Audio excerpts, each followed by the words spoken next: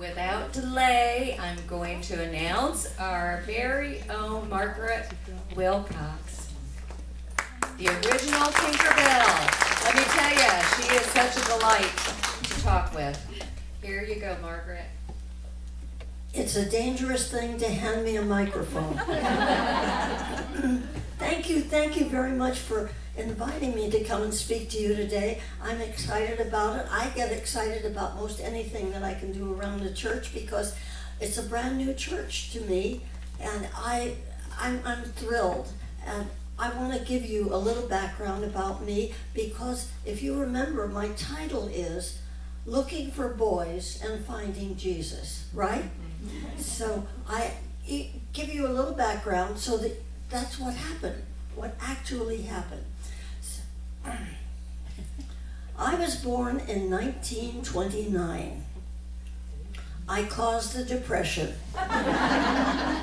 You laugh, but at the same time, I was growing up with my family. I was about 3.5, and suddenly my mother died in childbirth, and my dad was left with 4 boys and a girl. And what you did back then was you searched for someone to adopt your child. Everybody was adopted every place. So they found some people for me, and believe it or not, these people were born, each one of them was born in 1883. They were old enough to be my grandparents.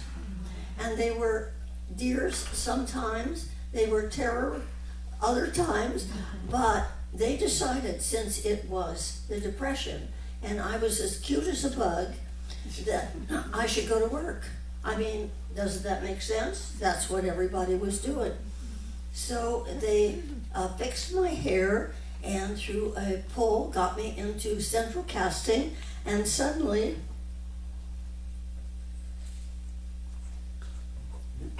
there I was. And that's in my book, those pictures. So I'm working away, and I went, the first movie that I ever did, and maybe you've seen it. It is A Midsummer Night's Dream with Olivia de Havilland and the other fellow. Anyway, I played, are you ready? I played a fairy. Yes, I did. Well, I will tell you quickly, as a little child of 4 years of age, I go to this big studio called Warner Brothers. I did not know what a studio was. I had no idea what a call was, but there I was with my mother.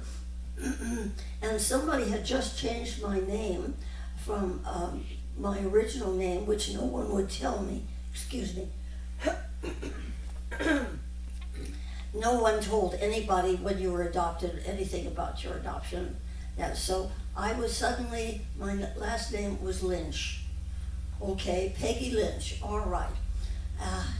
And we go up and we go to this huge building, and lots of kids with me, and the man stands there and says, I'm not joking, he stands there and says, now we all must be quiet when we go into here, into the sound stage, because they may be shooting.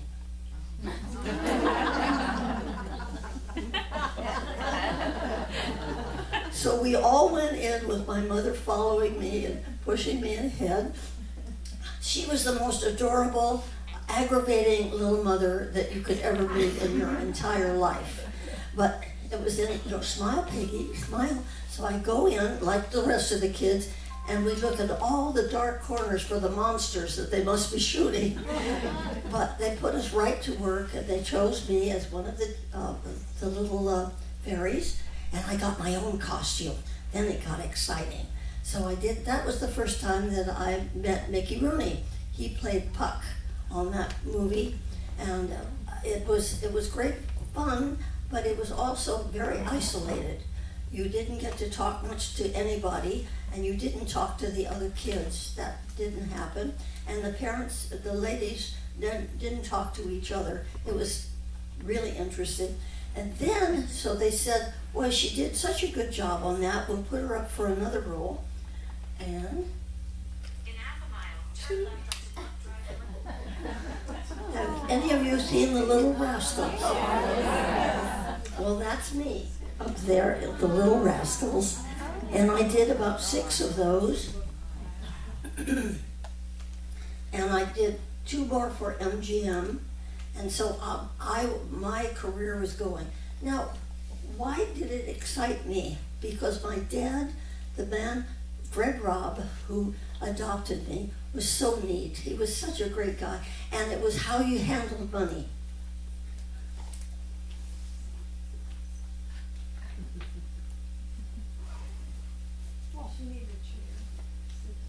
Thank you. I think that's a little bottled water, right? So anyway, I could make, are you ready? Hold on. I could make $6 a day working in the movies. And I got a 50-cent piece that they would put in my hand, and my mom and dad would let me hold it all the way home for transportation. I tell you, I have never forgotten it. I still have it to this day, that's why you go out and you do these things and you get the money and you make people happy and they're happy with your work. So I went on with my career, and I started to learn how to dance, to tap dance, and I tap danced in The Little Rascals. And I got to see what's coming next. So I worked with Elizabeth Taylor, with Greer Garson, with Bing Crosby, with you name it. I was there. I would sit on people's laps. I would be told how cute I was. I would be told, run over there and smile, run over there and sit down. And it was all in a vacuum. I don't know whether you know it, but if you had a child star in a movie, that child star was not to talk or play with any of the children that might be working on the movie. Now that sounds rough, but no. What would happen if the child star caught a cold? It would stop production.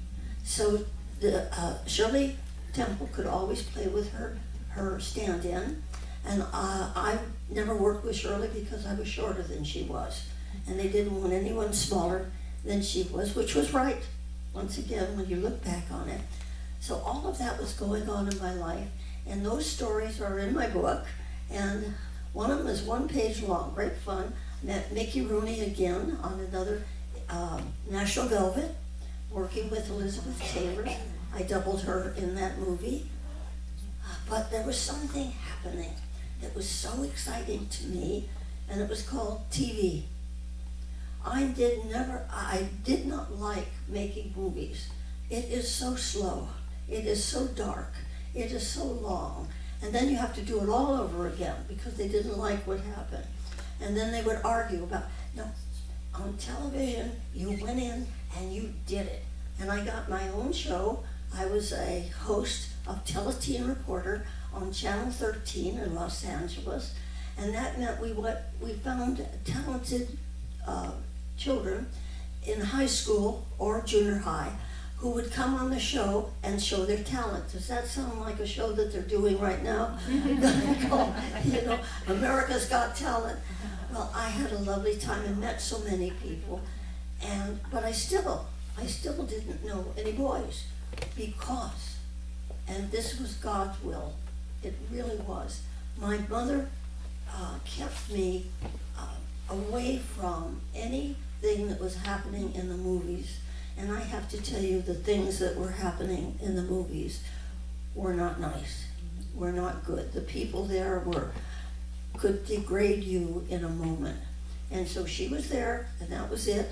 And so I'm working along, and I get but my last movie that I did, I get to work with Eddie Cantor. Now, none of you remember Eddie Cantor.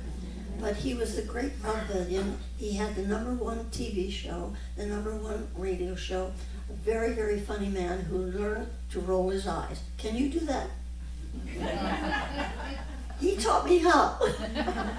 And it was on that show that he said, Peggy, because I was Peggy Lynch up until then, you don't want to be called Peggy anymore. This is how it actually happened. You don't want to be called Peggy. No, Mr. Cantor. And he said, we have to find another name for him. Yes, Mr. Cantor. He said, do you like your first name? I said, Margaret. He said, yes. I said, yes, Mr. Cantor. I didn't know. And so he said, well, we have to get you a last name. We will get you, Norman Kerry is my favorite actor. Do you like him? Yes, Mr. Cantor. Who was Norman Kerry? I had no idea in the whole wide world. And he said, we're going to call you Margaret Kerry from now on, Kerry. And that was all right with me because it sounded Irish. And I always had a hunch that my real family, they were Irish. I just always had that hunch. So from then on, I was Margaret Kerry. Who knew this is the craziest business that you could ever be in? Let's see if I have these done correctly. Nope, I don't. Story of my life. Hold on. So in that movie, it's called If You Knew Susie. It wasn't a great movie. It wasn't a bad movie. It was a movie. But I got to show off. That's me, dancing on a tabletop, doing a really, really, really neat tap. It's still on YouTube, I understand. So from there, I started to really move into television. And as I say, I still didn't know anybody. When you're on the set, you don't really meet anybody, particularly if you're a kid. What you're doing is you're sitting there with your teacher in a little room with one light over your head, trying to make sense of what schoolwork that you are doing. Before I do that, to make you really, I don't want to make you unhappy because it turned out to be just right. God knew what he was doing. To put me in school was a problem because you could not get a permit to go out and work in the film industry or any other industry for that matter if you were in public school. It would really take something really big. So I was put in Monticello School for Girls, which was a boarding school for half of the students. There weren't many students, but here I was in Monticello School for Girls. And we had about 12 girls in each classroom, in a class that I was in, and I never saw them once I left school. I never saw them outside. I never met them again. I don't know where they are to this day. And that was the kind of school that it was. We were again, isolated. So, but I must tell you, the oldest daughter, Sharon Disney, was in the upper class, and Diane Disney was in the next class, and I have made friends with both, with Diane later on. So here I am, I don't know really anybody, and my mother, my dear little mother, walks into my bedroom, stands holding the door open and said, "You are 18, you may now date." And she turns around and said, but, I don't know any boys. And she said, "Oh, you'll find them," and waltzed out. And there I was. I mean, what do you do now? Well, I was working on the Eddie Cantor movie, and I looked around for somebody, and a lady named June Wilson was a dance-in for, who's my mother's name? Joan Davis. You know, the comedian. And she was doing dance steps for Joan Davis when they were lighting, and so I told her my problem. And June said,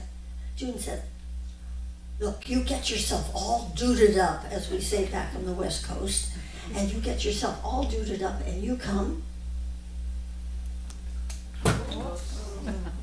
Oh well, thank heavens it's water. Okay? We're all right. Yeah, you're okay. Thank you, whoever brought those. Raise your hand. I think it's fine. So, Give her a regular chair. thank you. Would you like a regular chair? I don't know. Happy with Thank you. Okay.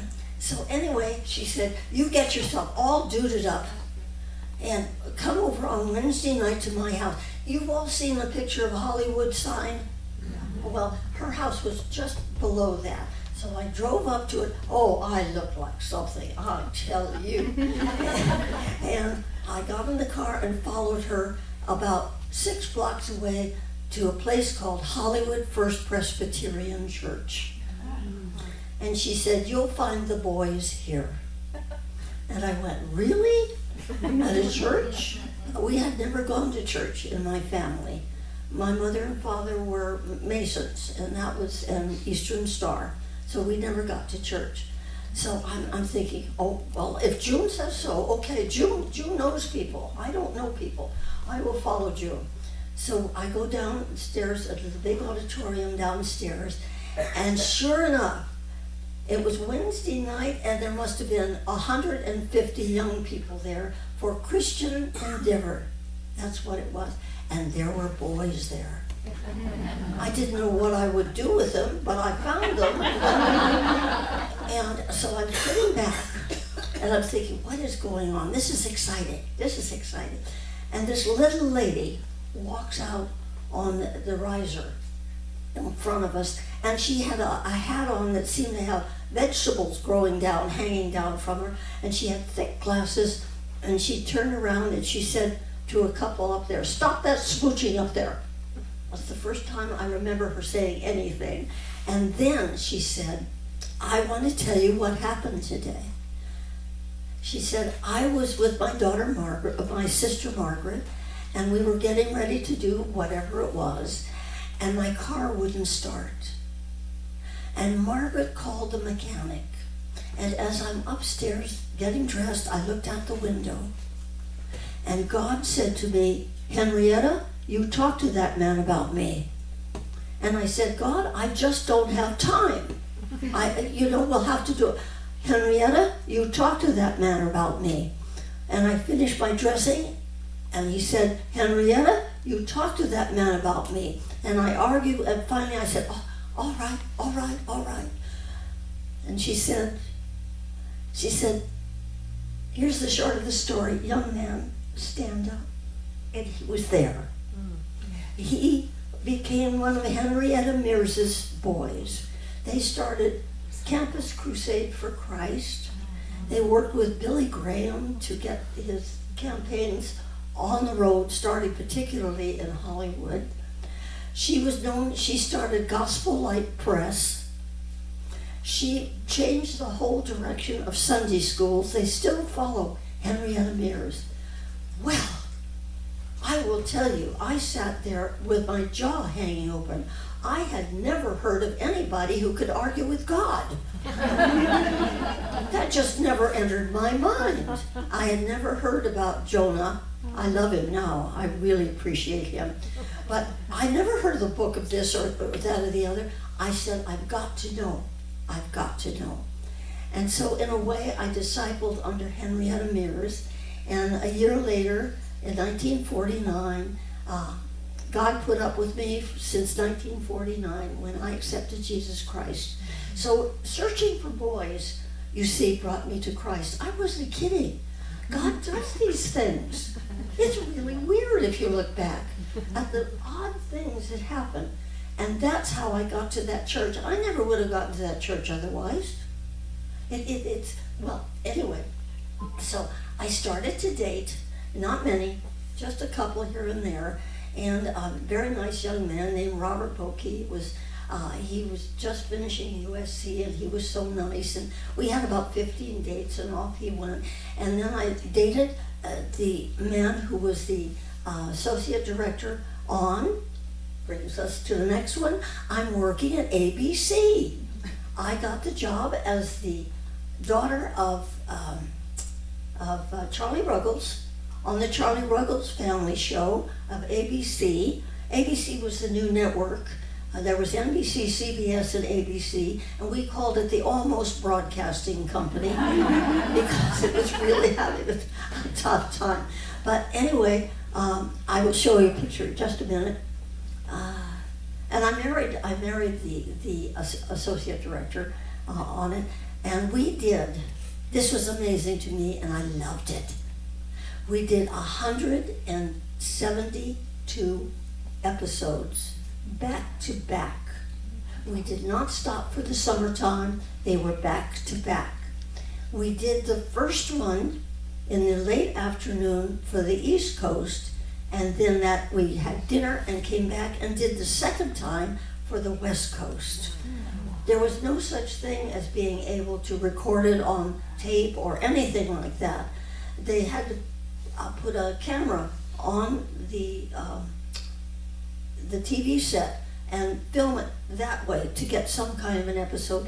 Unfortunately, there was a fire at UCLA, and most of the episodes burned up. But I got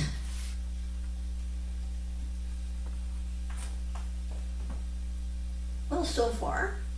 Whoops, wrong one. Aha. Here I am with Charlie Ruggles, and you would know him immediately. You watch the old movies, and he was just a dear, dear man.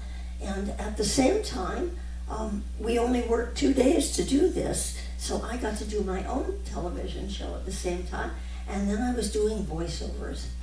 Well, have you kept up with me? Okay.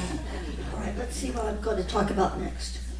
How are we doing on time? You're at 21 minutes. Sorry? 21 minutes. 21 minutes, okay. Because with being 95, almost 94, I can talk to you into the night. You don't. So, okay. So out of ABC, I did a big dance show that they had for 2 seasons, and the dance director asked me to go over to Fox out in the valley, way out in Homey Hills, and would I be an assistant dance director at 20th Century Fox on a movie called I'll Get By. And it was, the big musical kind of thing. Again, I said I'd be delighted. So I'm out there working on this thing, and Gloria DeHaven doesn't know how to dance, but she can sing, and the other one can sing, but she doesn't know how to dance. It was great fun. And I get a call. I get a call from my agent. Now listen to this. Can you get off tomorrow because they are interviewing for a part of a 3.5-inch sprite who doesn't talk, and I know that you do pantomime. And I said, well, well, we've got the big dance number coming up, and maybe, I suppose I could. She said, it's at Disney. I said, at Disney, I'll be there at 6 a.m. And I can't tell you how exciting it was to drive into the gates of Disney, and the man who stood there with the clipboard actually found my name. I get really excited at all the little things that other people go, on. But that's what life is to me. This is exciting to me to be here today to talk to you.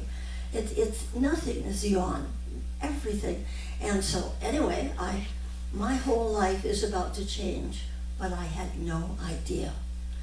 So I drive in and I park where I'm supposed to be parking, and he tells me where I should go on the lot. It's a very tiny lot. It's the smallest production lot of any of the movie studios. As a matter of fact, it only had 1 sound stage at that point. It now has about 8 that they've got in there, but it's very tiny. You can walk it in a half an hour. You're done. So anyway, I get out and I get lost. Now, I'm used to working at places like Fox, which is very cold. Warner Brothers is even colder. Warner Brothers says to you, yes, you could come in if you behave yourself, and we'll keep an eye on you. I mean, it really is that. RKO was better. Paramount was a little better. Columbia was chaos. So anyway, I go walking in and I realize I'm lost. I've digressed for just a moment. I have a thing called face blindness, and I can't recognize people very well. Sometimes I don't recognize my husband, or I didn't. at one time. Very embarrassing. But anyway, I didn't know what it was, but it also has a problem, gives you a problem with directions. So I'm looking for a workout room. You know, I'm a dancer. That's what, no. Along comes this tall, lanky guy who turns out to be, later on, I meet him again. He is the top animator of the 9 Old Men of Disney. And he says, "You look lost." Well, I was stunned because nobody ever asked that if you're on the other lots. They just did. You were just that. And I said, "Yes, I'm going to see Mark Davis." Remember that name. I'm going to see him. Oh, he says he's in that building there. I said, "That looks like an office building." "I'll take you," he said. And he stopped what he was doing and took me into we went up on the 3rd floor, and he said, "That's his open office door right there," and I thanked him. And I was nonplussed that somebody would do that for me. So anyway, I walk in and I meet the man. Now, why I say that this changed my life is because I have never had to go around and say, "Look how great I am." If you're an actress and you do a part here and a part there and so on, it's "Look how good I am." All I can say is, "Look how wonderful Tinkerbell is," and I'm following along. It's true. It's real. And God knew that I couldn't have done that. I could not. I would have been a terrible person. I'm sure I would have. Whew. I got it made. Anyway, I walk in to see Mark Davis, and I know this is small, but it's the one that I have. Up on his wall was this sketch. And that is the first time that I ever saw Tinkerbell. Isn't she something? She's adorable. Well, that was Mark's ability to take nothing and make it into something. So he said, he listened to all the things that I had done, and he said, "Well, let's see what you can do. And I'm going to do 2 pieces for you right now. One of them is, if you remember, that she lands on a mirror in the nursery. Do you remember that one? And she looks at herself, and then she finds out that her hips are too large for as far as she's concerned.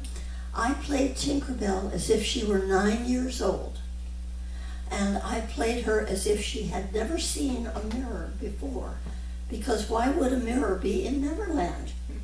So it went something like this.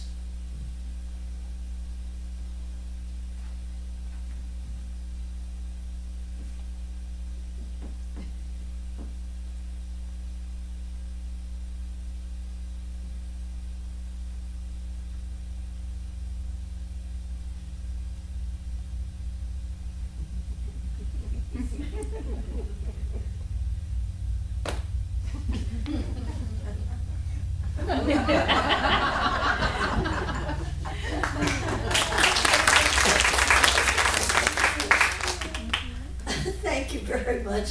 After I did that for Mark Davis, and Jerry Geronimi, who was one of the directors, they said, "Would it be convenient for you to come to work next week?"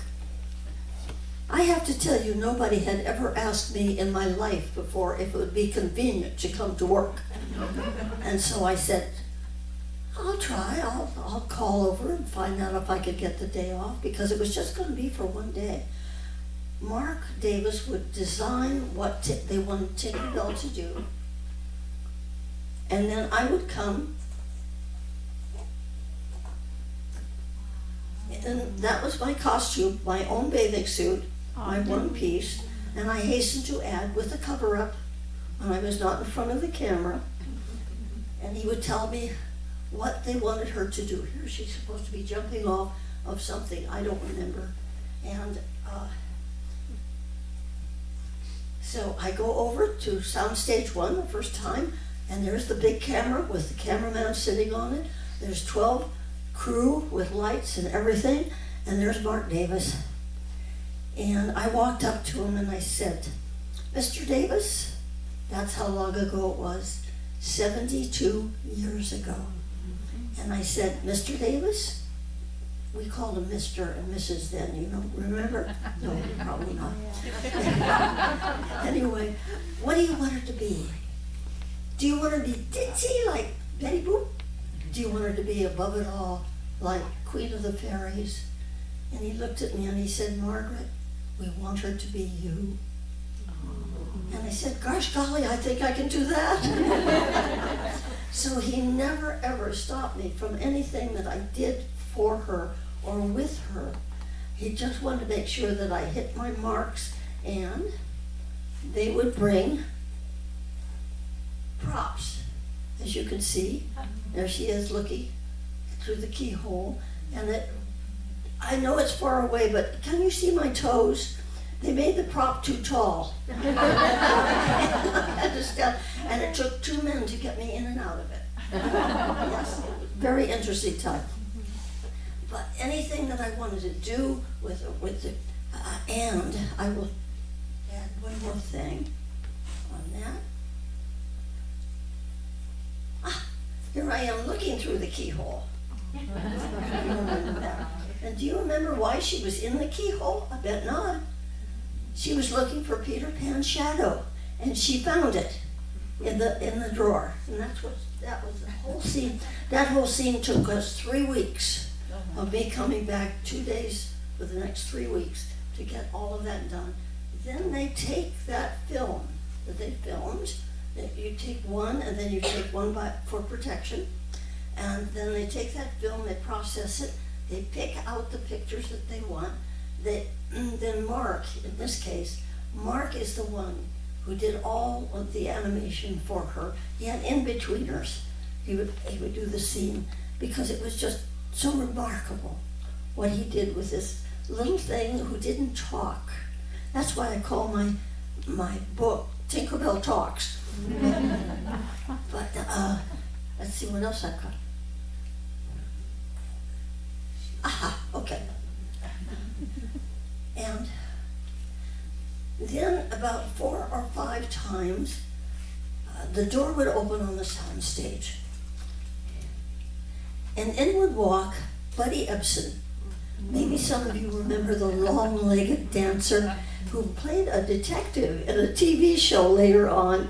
Anyway, he's walking in, he's got a group of men, and Walt Disney's walking in with them. And they were busy because I had no dialogue, anything. So they could leave the door open where the trucks come in and out and bring air in and so on. So we would do ours. They were working against a wall. And there's a picture of it in the book. Well, 2 pictures of it, as a matter of fact. And what they were doing, they were figuring out how tall the animated character should be with the human character for animatronics. It was the beginning of animatronics. I was there. If that wasn't exciting, I'll tell you. So after they left, 4 or 5 times, Walt Disney would come over to see Mark Davis and Jerry Geronimi, the director, and the cameraman, and I was invited into the conversation. And of course I had a cover up on. Oh my, I would walk around in a one-piece bathing suit with her. And so I was called, Margaret, come over, and I'd go.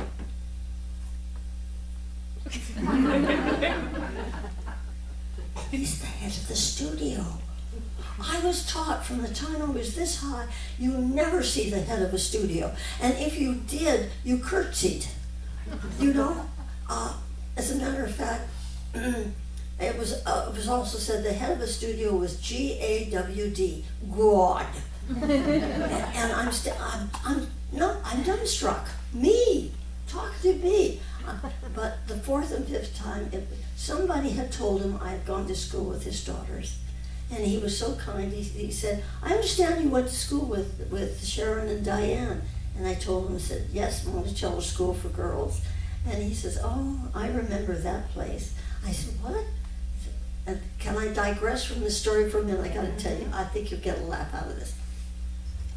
Lady Burmester McBride ran Monticello School for Girls. Nobody really believed her. She was a New England redheaded woman who was dynamite. I would die for her. She was so wonderful. But she would do strange things. And he said, I remember when we called her on the phone. I said, you don't. He says, I do. Because here's what she would do. She would answer the phone. Monticello School for Girls, Lady Mr. McBride speaking. Commence the conversation, please.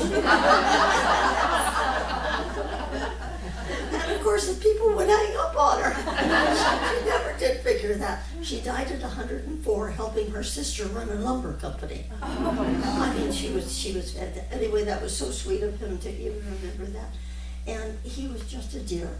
And I want to let you know, I know the family, I know him all through the years of the people who work with him, and he was all family. Everything was family. It was not dynasty at all. That's all he wanted, was his family. So here I am, and I also did, I didn't bring it, but I did the redheaded mermaid. Do you remember her? We just wanted to drown her. That was me. And so I went into voiceover acting, but in doing that, I got to work, and I'll make this very brief, I got to work with people like the Three Stooges. I did 139 episodes with them. And what's this last one? Oh, I'll get to that in a minute. Okay. So to bring it all together, how are we doing on time? You're at 36 minutes. 36, okay. Oh, I'm ahead of time. Look at that. You're in for it.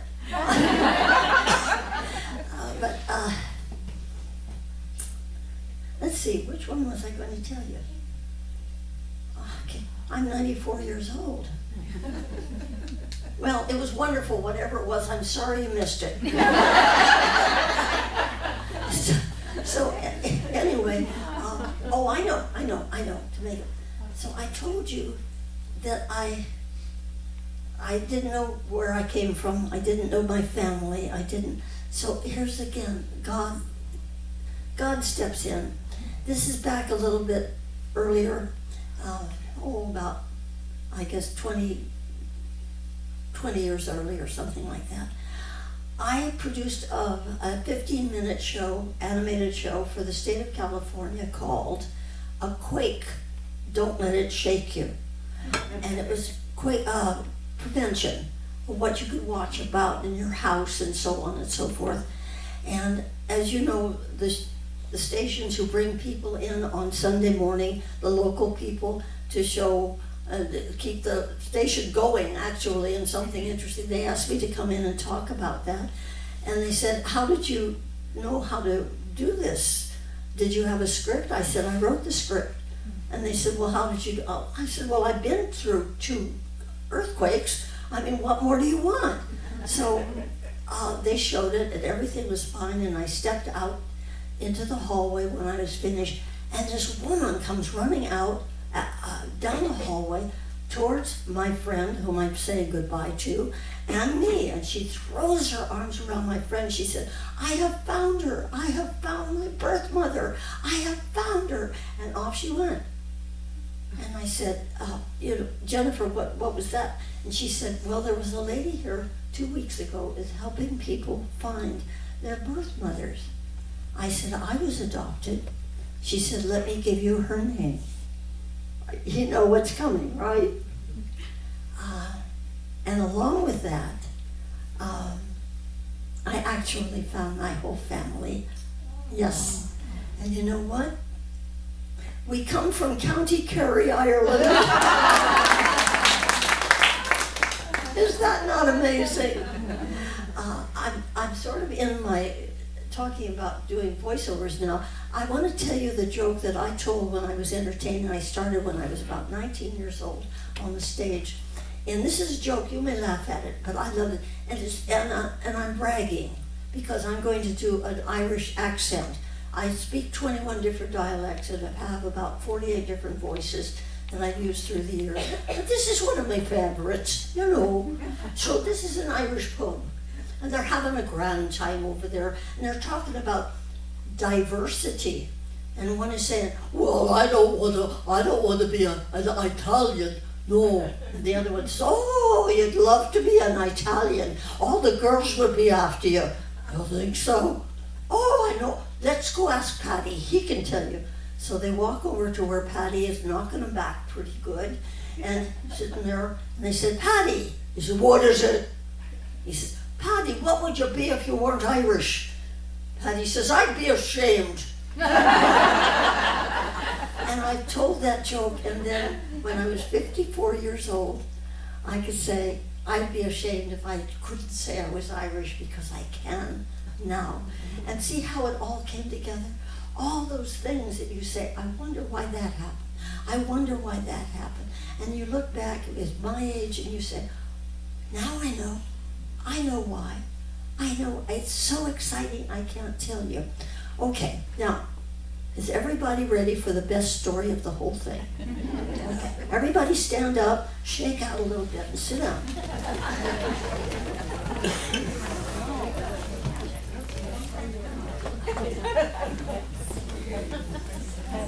All right, here we go. On my 90th birthday, which is May 11th, I'm coming up to my 94th birthday, which, by the way, is 90 years in show business, and I love everything about it. I just do.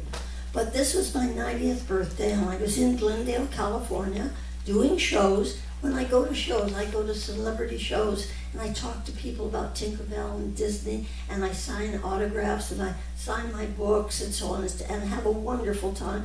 And I hope, and I think most of the people who chat with me feel the same way. So I was doing all of that, but still, I knew I was going to move out of California after 90 years.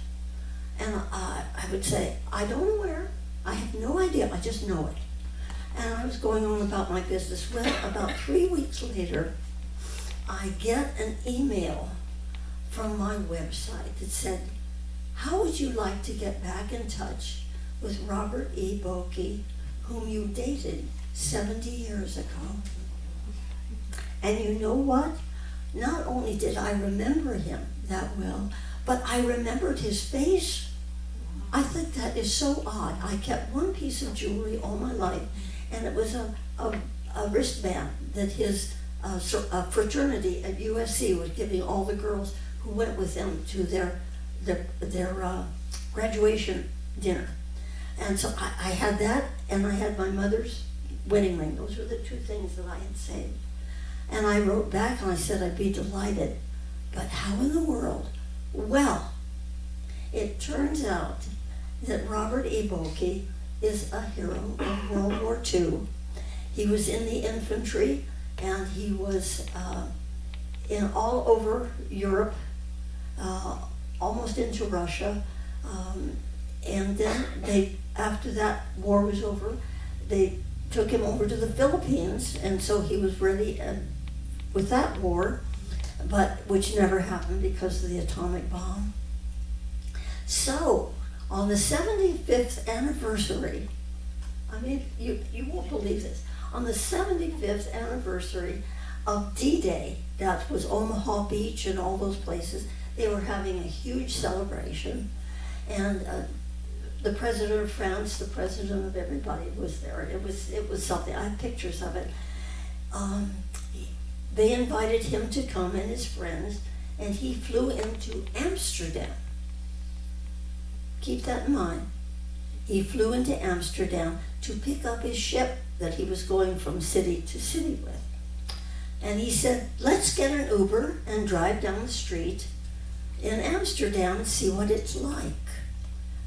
So they drove down, and he said, stop.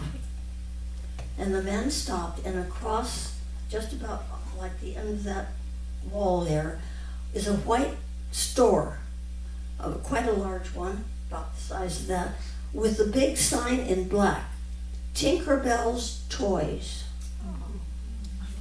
What was Tinkerbell doing in Amsterdam? I have no idea. But anyway, he turned to his friends and he said, did I ever tell you I dated Tinkerbell? And they said, no, tell us. And the lady there was the group said, let me send an email to her, to to her website. I found it on she had a wristwatch on or something like that. And that was the email that I got. And the next 2 days later, and of course I sent back, I would be delighted. I remember him so well. 70 years ago, is it? I sent it back, and so 2 days later, I get a phone call, ladies, from France. If you don't think I wasn't impressed, I was. And he has the most wonderful voice. So we started talking with each other and the different things, and I found out, A, he had never seen the movie Peter Pan, B, he had never seen the Andy Griffith Show, C, he had never seen the other shows that I was in. He knew nothing about show business. He had, after about 12 dates, he had to get a job, so he went to work for Exxon, and he climbed the ladder of Exxon, and he was an executive when he retired there. And he was a widower of 8 years, and I was a widow of 20 years. And so we talked to each other. He was on the East Coast, I was on the West Coast. So I said, I have about 12 shows lined up that I've said that I will come. Is there any way for you to get to Mount Airy, North Carolina? Do any of you know about Mayberry Days? We go there I've been there about 10 years. I show up, it's third, oh, you've got to go, it's just wonderful. Tribute artists, everything. So I said, is there any way that you could drive up from South Carolina to North Carolina, or get a train or a bus? I don't know. And he said, well, I have to have my 94th birthday party first. And I said, good for you. So 3 weeks later, he drove 10 hours up to, 8 hours, up to Mount Airy. And he walked in where we were supposed to meet each other at there was a golf tournament that starts Mayberry Days, and there was a big dinner for everybody that was and he walked in, and I swear to you, it was love at second sighting. It really was. And he just bounced right in and started to help me with everything that I had to do, knowing nothing about it. And so he said, later as we went to our own places, he said, let's have breakfast in the morning. And I said, sure, the Cracker Barrel. I mean, how romantic can that be? So there we are at breakfast. His opening line to me, this gets better. His opening line to me is, I have to buy you a new house. How do you answer that? And I said, what? He says, where I live, nothing happens. People go out and play golf and they go back into their little rooms. Nothing happens. You need people, obviously. So I have to buy you a new house. But it has to be near a Costco's. Well, to lighten the whole thing, because I didn't know where to go from there, I said to him, wait a minute. You mean you're a member of Costco's? He said, yes. I said, you have a Costco card? He said, yes. I said, you'll let me use your Costco card? He said, yes. I said, will you marry me? And he said, we'll have to put this together and we'll work it all out. And with Disney's blessing and many others, we were married 6 months later in the little brown church in the valley in Studio City, California, right next to the studio. And then the next day they gave us a huge party at the Disneyland at the Smokehouse.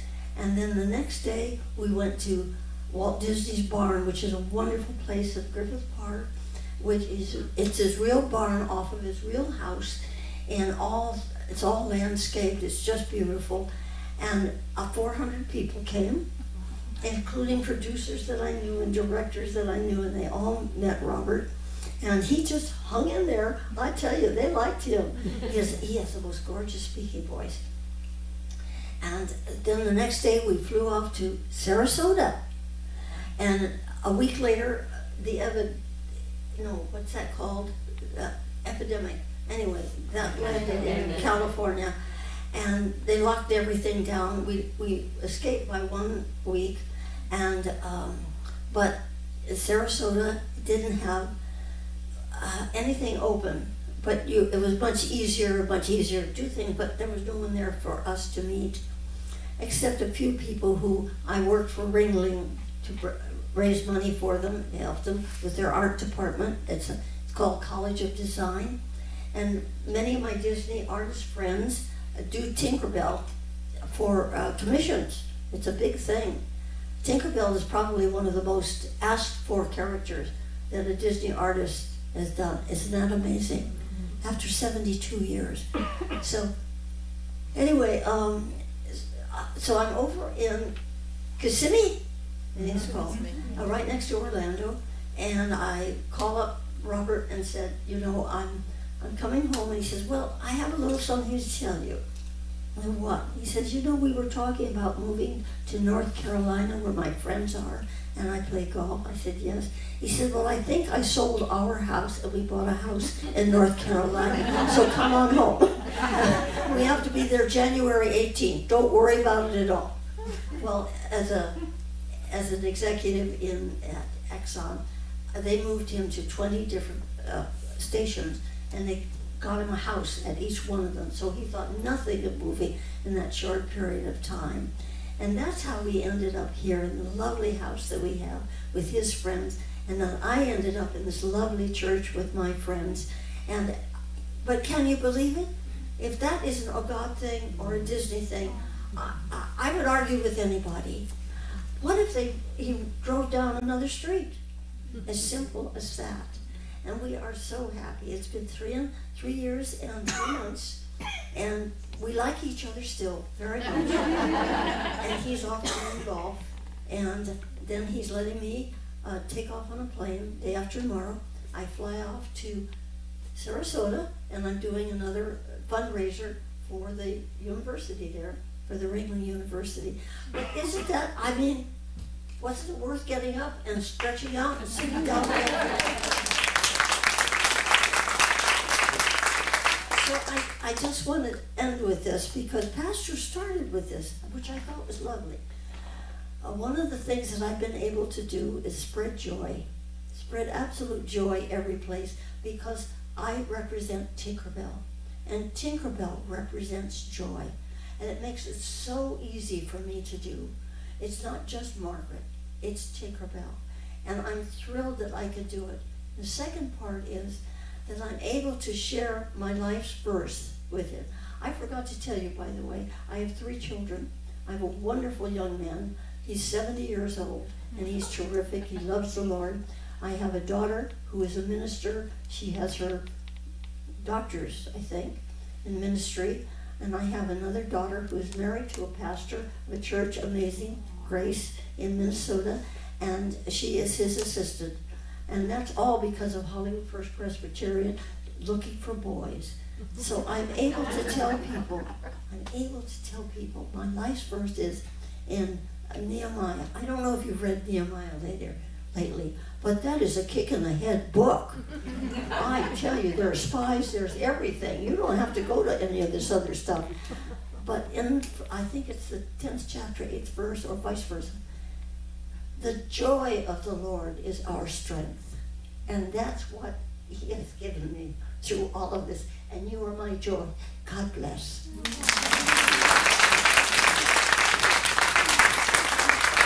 Thank you, Margaret. On behalf of the Bridge Women's Group, a little token of our appreciation. I got a present beside. Yes, you did. So anyway, you have been such a blessing, and thank you for sharing your story with us. Well, it has been my pleasure. Lord, you keep doing this for me. I'll stay with you. And I did want to say about the book that my book looks formidable, but it's not. It's a Reader's Digest book. It has 160 pictures in it.